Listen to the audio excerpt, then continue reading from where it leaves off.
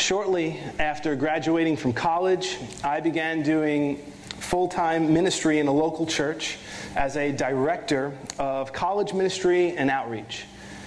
Having been so encouraged by my time in what was known as Pace Christian Fellowship, when I became a Christian in college, soon thereafter I joined Pace Christian Fellowship. Having been so encouraged by that, I wanted to be a part of starting something like that on a college in Staten Island.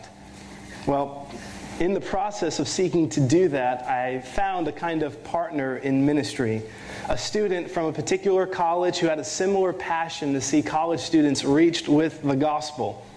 We started a Christian club at a college on this island together. We prayed together. We did outreach together. Oftentimes I would teach when we would have the gatherings, and he would lead in times of worship. He even was a part of some of the student meetings that we had at the church where I served. On rare occasions, he would come and be a part of that. And generally speaking, we just enjoyed, I know I enjoyed, just talking to him and talking about the things of God together. In many ways, for me, it was a blessed season. As time went on, and my ministry responsibilities changed at the church where I was serving, and they expanded. We didn't keep in contact as much, and our paths didn't cross as much. You can imagine my surprise then when, after having not seen him for a while, I was told by someone, and then shortly thereafter told by him, that he had abandoned the faith.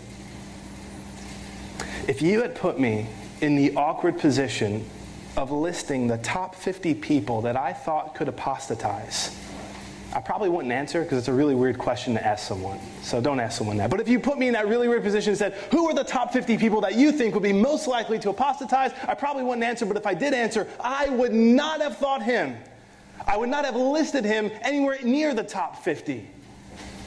The impetus for his departure was the death of his unrepentant grandmother. We prayed so many times for her, and I could only imagine how many times he prayed. And when she died without expressing faith in Christ, it was as though he said, enough is enough. It's as though he said, this stuff isn't true. I've been praying for her and praying for her and praying for her, and it didn't happen. So you know what? I am done with this Christianity.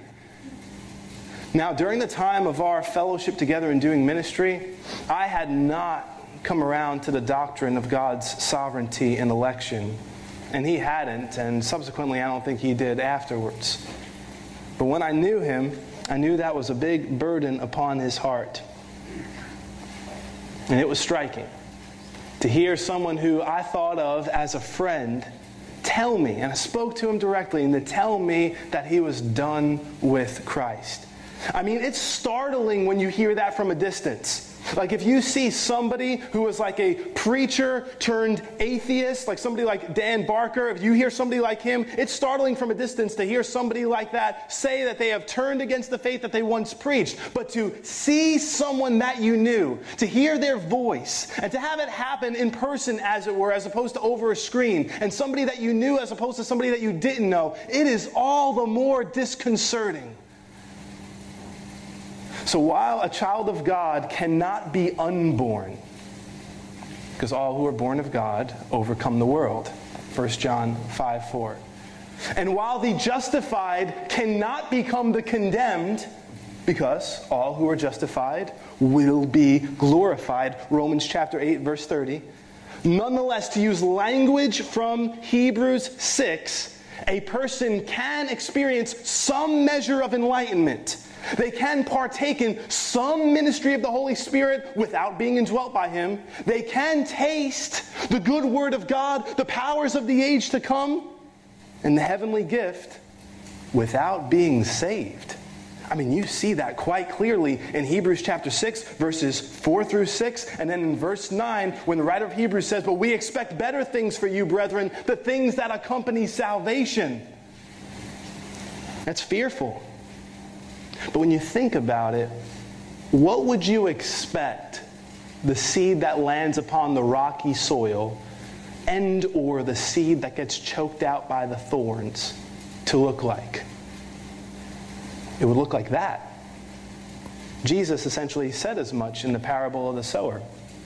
And Paul will address that subject in our text, setting before us a primary pathway through which people enter into the land of apostasy.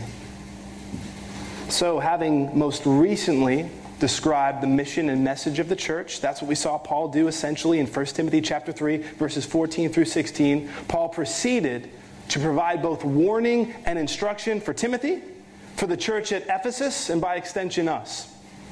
We begin in 1 Timothy chapter 4, verse 1, where we read, "But the Spirit explicitly says that in later times some will fall away from the faith, paying attention to deceitful spirits and doctrines of demons."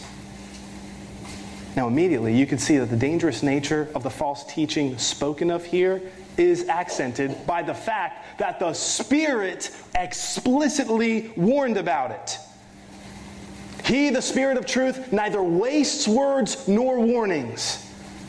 And anyone who has ears to hear needs to hear the clear call of this warning.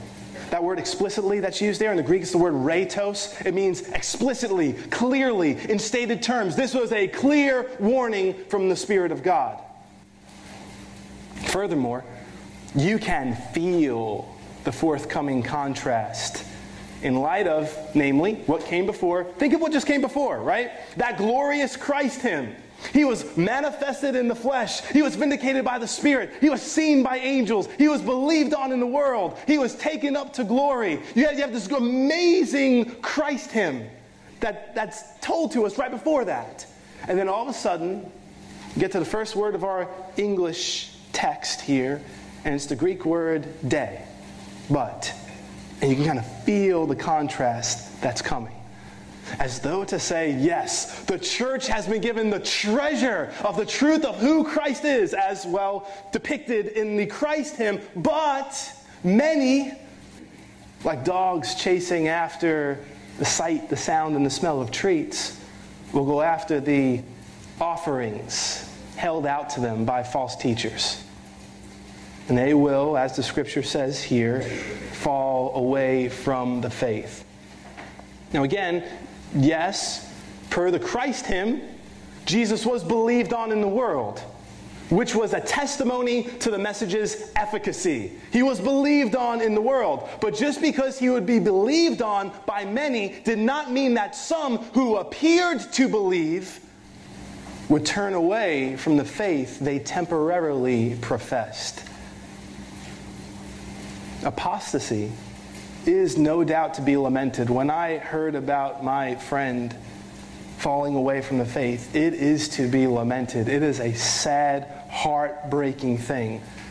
But I want you to notice that the Spirit's words are predictive. So the church that is really the church, when somebody falls away from the faith, the church that is really the church should not become discouraged as though the message of Christ was deficient. Rather, the falling away of some is a confirmation, if you will, a witness to the veracity of the truth of God.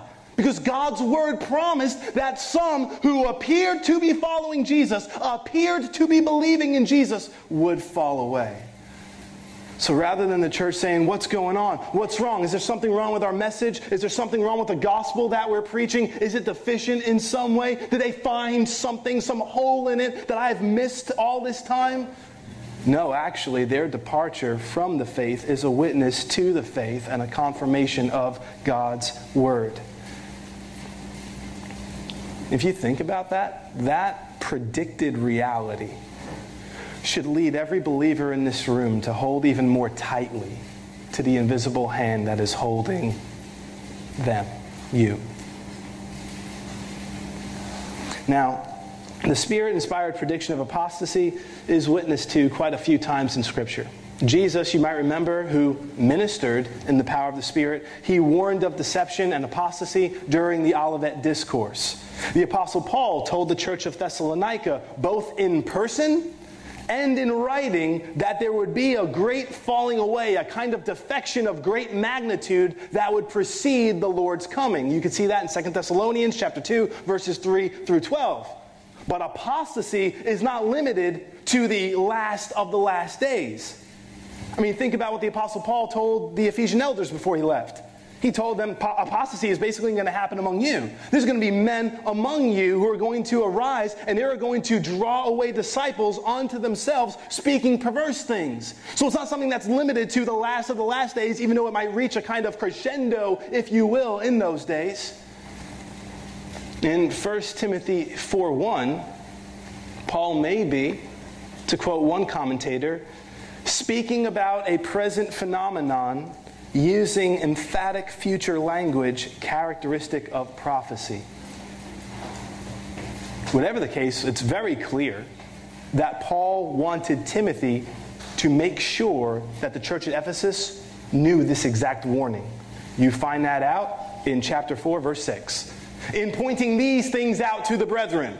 The stuff that I just told you. So make sure, Timothy, you tell them about the stuff that I just told you, yet alone the stuff that preceded it. Now, look at the expression later times. The expression later times is essentially biblical shorthand for the time in between Jesus' first coming and second coming. Peter, for instance, said that Christ appeared, quote, in these last times for the sake of you, the church. 1 Peter chapter 1, verse 20. The writer of Hebrews said, quote, in these last days, God, so I'm just going to insert God because he was referencing God earlier. In these last days, God has spoken to us in his Son. Hebrews chapter 1, verse 2. John told his readers, children, it is the last hour. 1 John chapter 2, verse 18.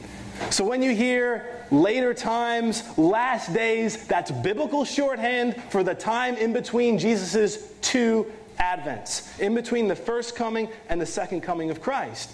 And now each of those writers that I just referenced, each of them speak about apostasy happening and the possibility of it happening within their current contexts. Just to provide some quotes and some references, Peter warned that false teachers would secretly bring in destructive heresies and that many would follow them. 2 Peter chapter 1, verses 1 and 2. He even goes on in verse 20 to describe such men as apostates who previously escaped the corruption that was in the world, i.e., they had some measure of moral reformation without experiencing spiritual regeneration. So they were these teachers, they got cleaned up a little bit, they had some sort of moral regeneration, but they never had spiritual regeneration, and you can see that in Peter's proverb at the end of chapter 2. He says, it has happened to them so as to fulfill the proverb, the dog goes back to its own vomit, and the pig, after having been cleaned, returns to the mire. Why? Because what the pig needed was not just the outward washing. The pig needed a change of nature. So an apostate, you can clean up an apostate, they can make this temporary profession, and you can clean them up on the outside, but at the end of the day, if they do not have a change of nature, they are going to inevitably do something like that. Return to their old ways in some way, shape, or form, or cleverly keep their inward passions hidden, at least from some. Well, the writer of Hebrews gives an example of this. He warned his readers to take care lest there be found in them, quote, an evil, unbelieving heart that falls away from the living God. Hebrews 3:12. So again, it was a first century possibility too. Like, guys, be careful. Be careful that there be not among you an unbelieving heart that falls away from the living God. Why? Because you have wheat and tares among the assembly. And part of the way that the sheep are going to continue to grow, the sheep are going to grow by hearing the warnings, because they hear the voice of their shepherd through the warning. And they're like, yeah, I don't want that ever to be me. I know it can't be me because I am saved by grace, but I don't want to take that for granted. I want to pursue holiness and the things of God. But then there will be goats. And that warning will only serve to make their judgment all the more in light of the gracious outstretched hand of God to them that they refused to hear. John said that there were those among the church that went out from the church, but they were never really of the church. 1 John chapter 2, verse 19. So at the risk of reiteration and oversimplification, to borrow some language from Walter Liefeld, the last days, i.e. the period in between Christ's two advents, two comings, is characterized by the pouring out of God's Spirit on men and women of different ages, as well as the presence of those who reject the truth during that time, some of whom will have previously professed allegiance to it.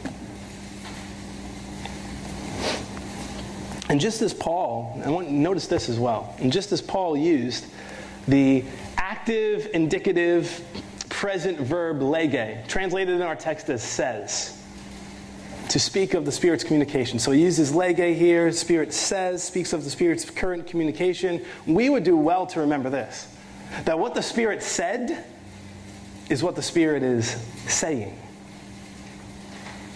A little bit later on in this epistle, Paul is going to quote previously written scripture. He's going to use the same word, lege. He's going to say the scripture says in 1 Timothy chapter 5, verse 18. And the principle is this, and we saw this play out in Jesus' view of scripture when we were going through the Gospel of Luke. You could see this play out something like this. What scripture has said is what the scripture is saying. And what the Spirit has said through the Scripture is what the Spirit continues to say. And that's not an excuse for somebody to go and just wrench Scripture out of its context and make inappropriate applications, thinking that the Spirit is saying things that He never said because somebody misunderstood and misapplied the passage. No. But the Word of God is living and active. And that should add some zest to your devotional time. When you're reading the Scriptures, think about this. When you're reading the Scriptures, you're not just reading. But the Spirit, through the Scripture, is speaking. Speaking to you right through the Word, helping you hear the clear warnings. Yes, within a proper grid of interpretive principles, right? Because you could think the Spirit's saying something that He's clearly not saying. So you want to make sure you have a proper understanding of how to interpret text within its context and using the proper tools at your disposal and then making application to yourself. But nonetheless, the Word of God is living and active. And when you're reading, you're not just reading through the Spirit-inspired text. The Spirit is speaking. Amazing. And what the Spirit was saying here has already been alluded to. Some will fall away from the faith. And that word for fall away, it's a conjugated form of the word aphistemi right here.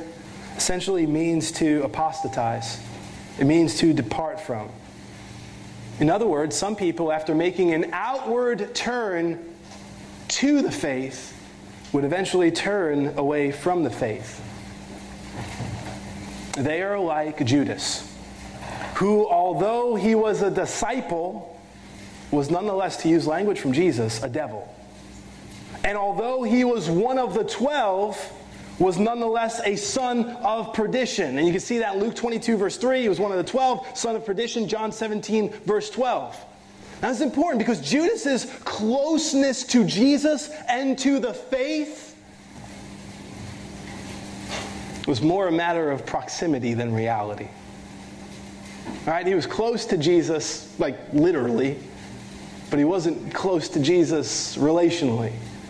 He was nonetheless a devil and the son of perdition. And his apostasy, this is important for you to understand, his apostasy was not a reversing of the work of the Spirit.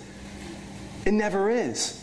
I mean, that's what Jesus said. I chose you, but one he knew from the beginning was a devil. It wasn't a matter of reversing the work of the Spirit. Apostasy never is. Like all apostasy, it is the inevitable outworking, to use language from Jesus in Luke chapter 8, verse 13. It's the inevitable outworking of someone who believes for a while, yet has no root.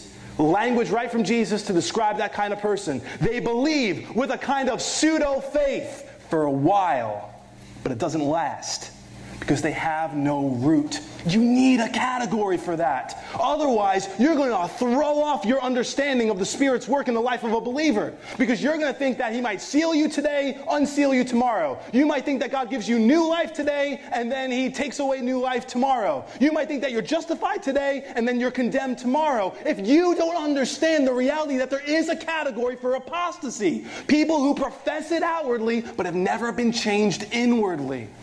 If you just run through all the references that you just got in the first however many minutes of this message, it begins to set before you quite a theology of understanding that in its proper context.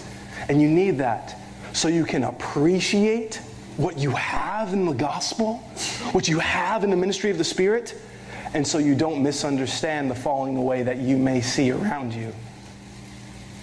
Well, how does this falling away happen? Or to put it another way, what is the anatomy of apostasy? There are a couple of layers provided in this passage. First, we are told, looking at the text, that it comes by paying attention to deceitful spirits and doctrines of demons. So an essential step, if somebody's going to walk down the path of apostasy, an essential step is to give heed to listen to pay attention to deceitful spirits instead of the Holy Spirit. Now this is interesting because when you look at the false religious systems of this world, the false religions of this world, you could look at them and they could just look like the simple product of men's error. That's what it might look like. But although the mind of fallen man is an idol factory, it's as though the devil and his demons provide the raw materials out of which emerge the idol and its religious system. That's essentially the picture that's painted here. That false doctrine is invented by demons. It's the picture you have painted in this verse, and then is, as it were, given to men to propagate. Think about that. To be a herald of false teaching is to be an evangelist of Satan. Now, when people look back at the work of someone like Joseph Goebbels, he was a skilled orator, skilled speaker who worked closely alongside of Adolf Hitler. He was one of his closest associates. He was a Nazi propagandist. When people look back at somebody like that, they don't typically, I wouldn't think by and large, celebrate his life and work, because they would see him as somebody who advocated discrimination and advocated extermination. So people, even in the mind of culture, even in fallen society, people are looking back at him and saying, you know, that's the kind of guy that we hold in high esteem. People recognize, okay, no, that's wicked and that's evil. And even if that man did like things that society thinks are really nice, even if he took in lost puppies and just took care of them, even if he helped old ladies across the street, even if he worked in the soup kitchen, it wouldn't matter, because people at the end of the day would say, you've aligned yourself with Adolf Hitler, who to many is essentially the personification of evil. Now our culture, even fallen man, gets that. But it's interesting because when you look at the propagation of false teachings, people are quick to not think of those in the same way. Meaning this: it's so outwardly grotesque to be affiliated with the philosophy of Nazi Germany that even an unbeliever can say, if you're going to advocate that kind of discrimination and extermination, we see that for what it is. It is evil. But you have to understand that if somebody is going to advocate and propagate false teachings, they've aligned themselves with someone who is even more the personification of evil than Hitler was. They've aligned themselves with Satan, who is the father of lies. And understanding this provides a sense of sobriety. False teachers may not wear swastikas, and their religious system may not be as outwardly grotesque as the philosophy behind Nazi Germany. But to teach lies that do not line up with Scripture is to be a devoted newsie and a passionate propagandist of somebody who is more personification of evil than even Hitler was. Satan, the father of lies. Per the text, we see that Satan does not work alone. You see it right in the text. Deceitful spirits and demons are engaged in this labor of lying. They are the powers and principalities that are referenced in Ephesians chapter 6, verse 12. They are the ones who are behind idol worship and false religions. You could reference a bunch of texts for that. 1 Corinthians 10, verses 21 and 22, Leviticus 17:7, Deuteronomy 32:17, Psalm 106, verses 36 and 37. And furthermore, when you go through the scriptures, they're not only portrayed as originators of false doctrine like they're portrayed as right here, but they are to some degree animators of the false teachers. You can look at 1 John chapter 4, verse 1. Behind a false prophet is a lying spirit. And there are other examples that can be given. And their deception takes the form of doctrine. The Greek word essentially meaning teaching. It's not so much teaching with respect to demons, but it's teaching that comes from demons. Now think about it. False teachings come in all kinds of flavors. It's like jelly beans, right? There's so many flavors of jelly beans. There's just like more than you can count. Well, it's kind of like that with false teachings. You could have naturalistic atheism. You could have an emotionally charged universalism where everybody's going to heaven. You could have a kind of harsh asceticism where people think they have to beat their body and do all these things to kind of earn righteousness in the sight of God. You can have a biblical truth mingled with antichrist error kind of theology. The mix and match list could go on and on. And it's so important for you to understand because we know that Satan is like a roaring lion seeking whom he may devour. 1 Peter chapter 5, verse 8. But a primary way through which he devours is through false doctrine, false teaching, false teachers, and lies. A lot of people have that picture. Satan's like a roaring lion seeking whom he may devour. But they don't understand that a primary way through which he is devouring people is not by going into some physical confrontation with them one-on-one. It's by deceiving them through religious systems, through philosophies, through antichrist error mingled in with scriptural truth. And he's devouring people through that. And don't forget that his ministers will often masquerade themselves as ministers of righteousness. 2 Corinthians 11:15. I mean, if all false teachers looked like Dark Sidious, you know Dark Sidious, right? The Emperor from the Star Wars series. I mean, if all false teachers came and they sounded like him and they looked like him and they heralded a message that went something like this: worship Satan and assure the condemnation of your souls. Even unbelieving men and women, out of a sense of self-preservation, yet alone some innate sense of right and wrong, would say, I'm going to reject that invitation. No, thank you. But he doesn't come like that. False teachers don't come like that.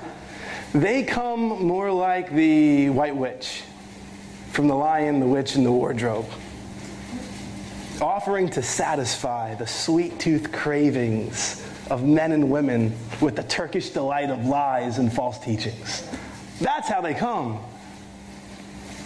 So please note, and we're going to talk about this a little bit more in verse 2, please note a nice smile does not make for a safe shepherd. I mean, wolves so often dress in the best of sheep's clothing. You want to take note of what they're speaking and what they're teaching. That's what you evaluate. It's not the end of your evaluation, as you'll see in verse 2, or as you have already seen in 1 Timothy 3. But you want to take note of what they're saying, not how they're smiling. Well, Paul will give some specific examples of what these demonic teachings include, and I find that very instructive. But we're going to get to that, Lord willing, next week. But for now, look at verse 2, where we see the kind of individuals through whom these teachings will so often come. Verse 2 reads, by means of the hypocrisy of liars, seared in their own conscience as with a branding iron.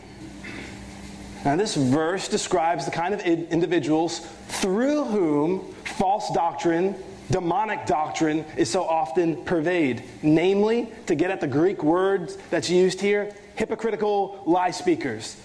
That's essentially what's going on here. Hypocritical lie speakers. First, they engage in hypocrisy. They play act. They have, if you will, traded the stage for the church. They pretend to be something that they're not. They pretend to be what they don't intend to become. That's what they do. They lie. They live a lie.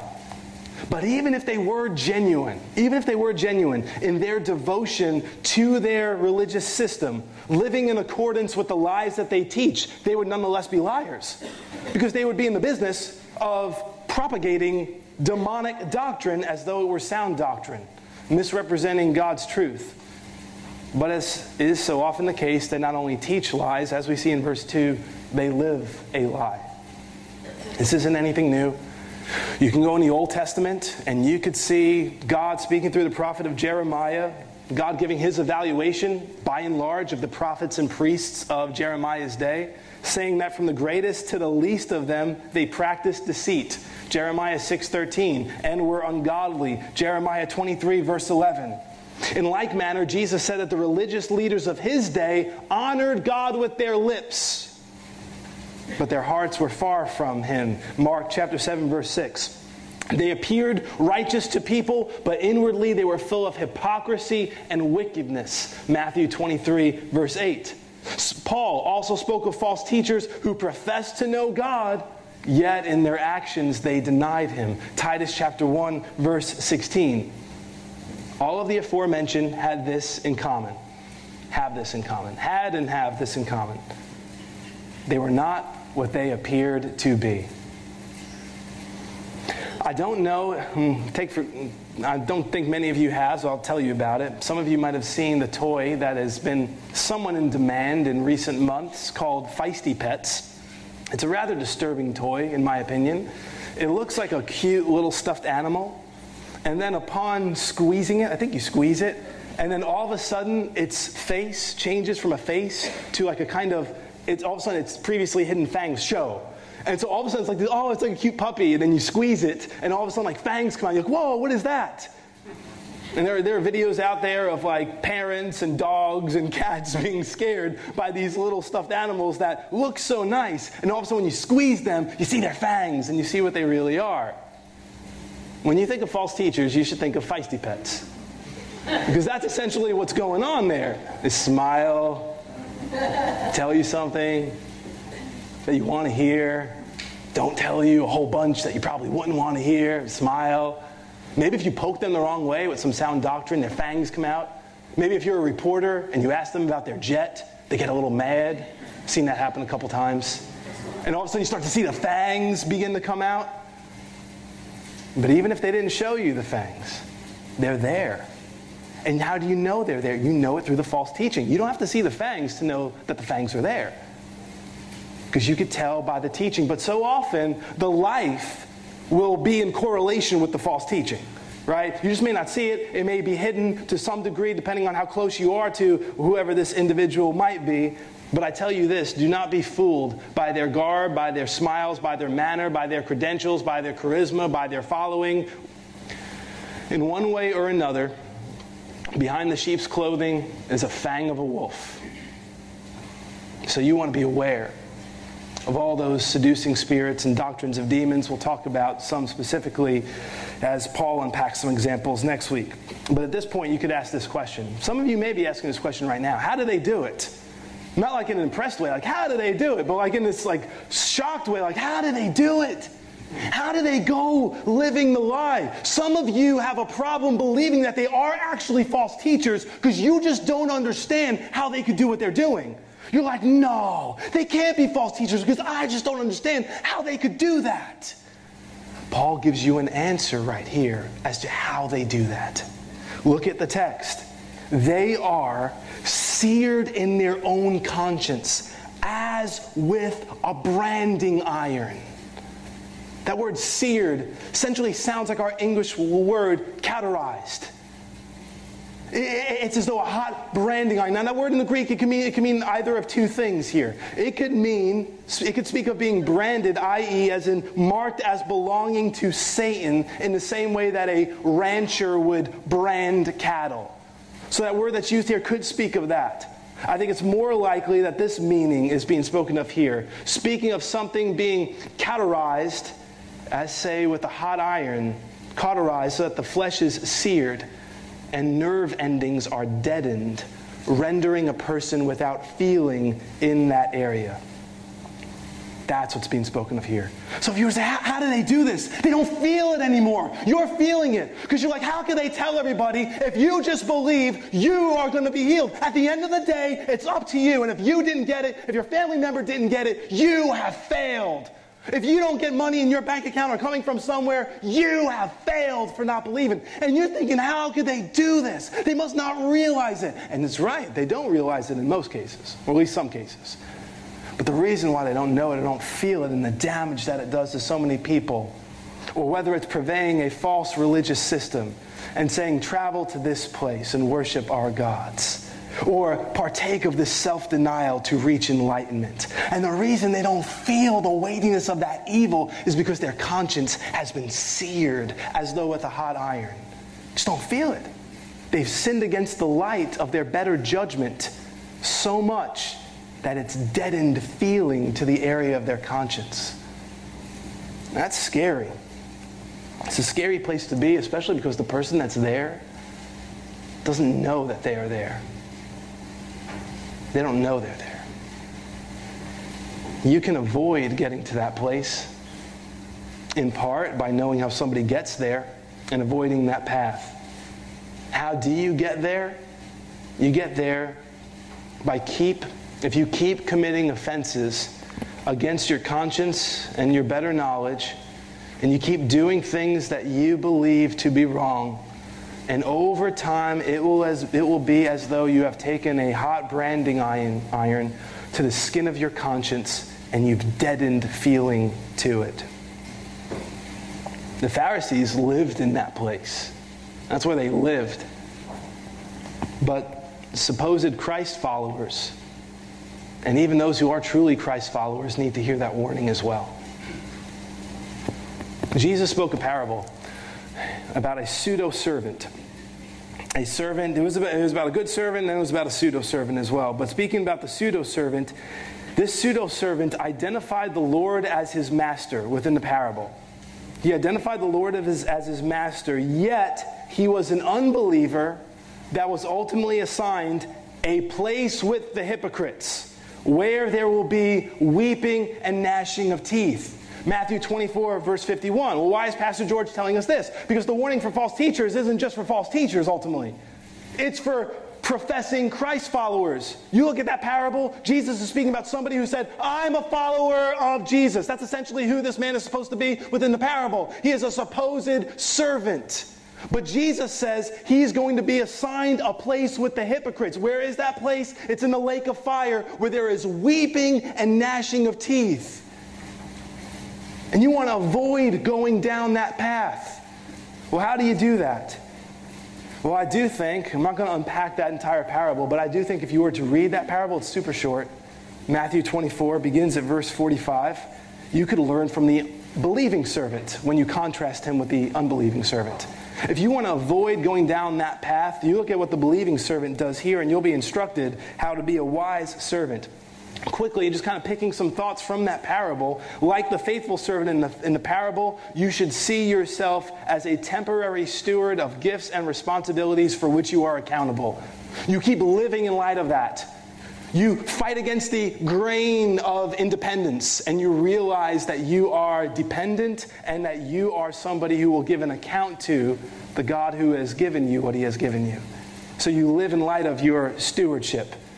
You live in light of the fact that your master is returning and his physical absence is temporary. You live in light of that. How do you get protected from going down that path? You live in light of the fact that your master's absence physically, his physical bodily presence is temporary, and he is going to be returning.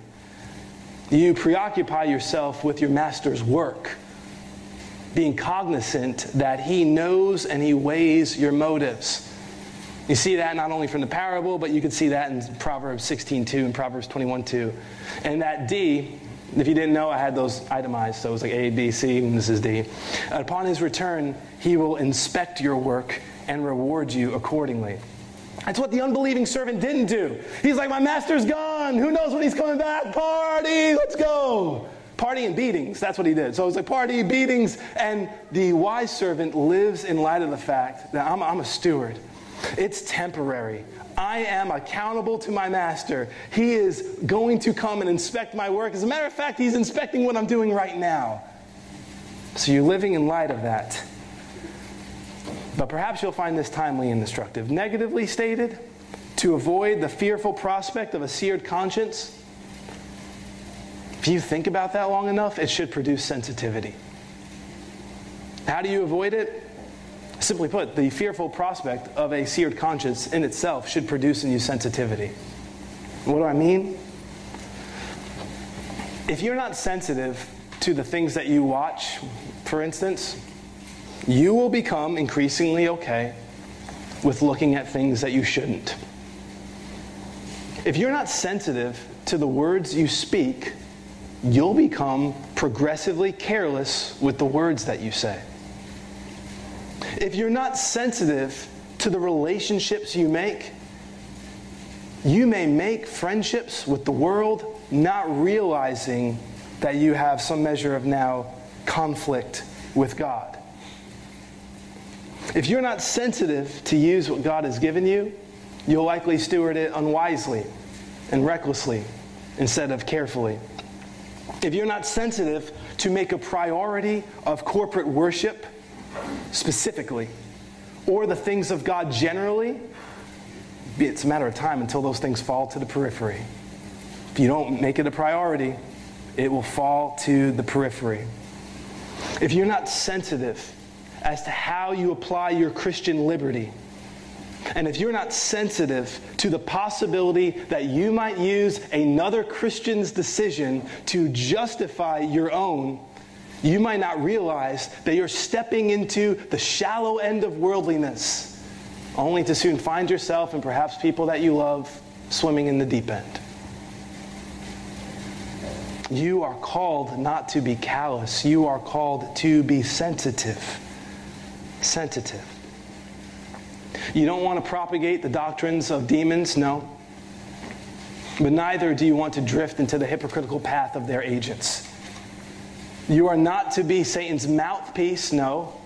But you're also not to be his billboard.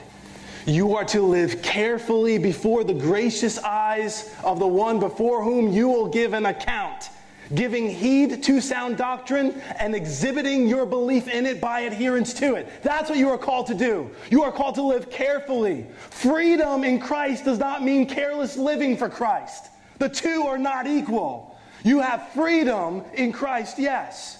But you are called to live carefully before the gracious eyes of the one before whom you will give an account. And your greatest motivation for doing this, by the way, is not the assurance that comes with obedience, although that is precious. And there is increased measures of assurance that comes with obedience, the confidence that you've escaped from the wrath to come. The greatest motivation is the cross, by which you have been crucified to the world and the world to you. It is the cross upon which your Savior hung as a curse as he demonstrated his love for you and as the love of God was demonstrated towards you. It is the cross by which he disarmed powers and principalities and reconciled you to God. It is the cross. You look at the cross, you look at the love of God displayed in Christ on the cross, and that becomes your motivation for sensitive living. It's not a legalistic thing. It's a love thing. It's a I want to honor him thing. It's a look at what he did kind of thing, and I want to leverage my life for him. I want to obey him. I want to follow him. I want to live carefully because he is the bridegroom and I am the bride. It's driven by the gospel. It's driven by love. It's not about preserving my salvation. It's about working out the salvation that God has worked in. It's not about trying to get God to love me. Maybe he'll love me more if I do better this week. It's about responding to the fact that he loves me with a love that surpasses knowledge. Therefore, I want to follow him. I take up my cross because he took up the cross for me. That's my motivation for cross bearing. Deny yourself, take up your cross and follow me. Jesus told disciples, by extension, tells us, and we do that because he first loved us. Amazing. Now, through the Spirit's work of regeneration and through the cross, you are being renewed in the image of your Creator. That's awesome. You have an image to bear, but it's not a mask. some timely but false representation of who you want others to perceive yourself to be. You have an image to bear. You are to bear the image of the Savior who loved you and gave himself for you. By God's grace, you refuse to be different things to different groups of people because you love the one who loved you and gave himself for you. And hypocrisy, in light of hearing this message, hypocrisy not only betrays a fearful state of one's soul, in the case of a professing Christian, it distorts the image of the one who suffered at the hands of hypocrites so as to save you from all of your sin and all of your hypocrisy. You have come to a Savior who died for all of your hypocrisy, so you need not live as a hypocrite anymore. What a gospel. The Savior dying for sinners like us. And if you haven't received it, I encourage you, that is great news. Whatever your sins are, whatever they may be, though they are many, the mercy of the cross is more. Come to the cross of the Lord Jesus Christ. Remove the mask, bow the knee, receive Christ as Savior, believe in him for the forgiveness of sins, see him as the resurrected Savior who resurrected for your justification, see him as the only way to the Father, and thank him for dying for all of your sins. Though they are many, his mercy is more. That is good news. So come. If you haven't come, maybe today will be that day where you profess Christ for the first time and you bow the knee and you say, I believe he died for my sins, suffered the curse of God's wrath for my hypocrisy. Having seen a description of who the false teachers were, Lord willing, next week we'll see a sampling of what they taught. Let's close in a word of prayer. Father, we thank you. Even as we look at the description given to us of these false teachers, we know, Heavenly Father, that throughout the course of our lives, we have sinned against our better judgment. We have sinned against the light of your word. We, Heavenly Father, have spoken things that are untrue in our lives. We have misrepresented you in one way or another. And we thank you, Heavenly Father, that we get to celebrate this afternoon not our own moral reformation. We get to celebrate the work of a Savior who died for our salvation. We thank you for Jesus Christ. We thank you for the one who perfectly represented you. And Heavenly Father, we thank you for the gift of the Holy Spirit so that we might be renewed into the image of our Creator, that we might be conformed to the image of Christ, that we might better represent the one who loved us and gave himself for all of our sin and all of our hypocrisy. Father, I pray for us as a church that you will continue to protect us, not only corporately, but individually, those who are gathered in this building. Protect us from walking down the path of Satan's hypocritical agents. Help us to have an appropriate sensitivity to honoring you. And we pray, Heavenly Father, that you would continue to help us to feed upon the words of truth, to reject the false teachings of the doctrines of demons and seducing spirits, but to keep in step with the Holy Spirit, with his ministry, even as he speaks to us through the text of Scripture. We thank you for you nourishing us through it. We love you, and we pray these things, Heavenly Father, in Jesus' name. Amen.